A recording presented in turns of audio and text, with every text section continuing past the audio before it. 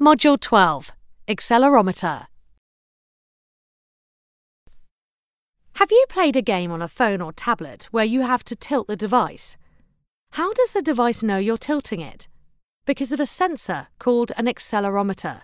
There are 3 axes, because we work in 3 dimensions. Hold your microbit out in front of you. Tilt it to the left, then the right. This is the x-axis. Tilt it away from you and towards you. This is the y-axis.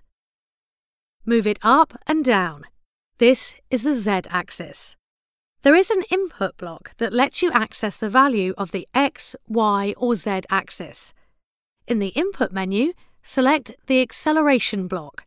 From the drop-down box, you can choose x, y, z, or strength. Strength is the combined value of x, y, and z. This code continually accesses the x acceleration value.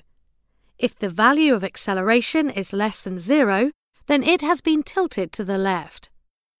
If this is true, the code displays the left arrow.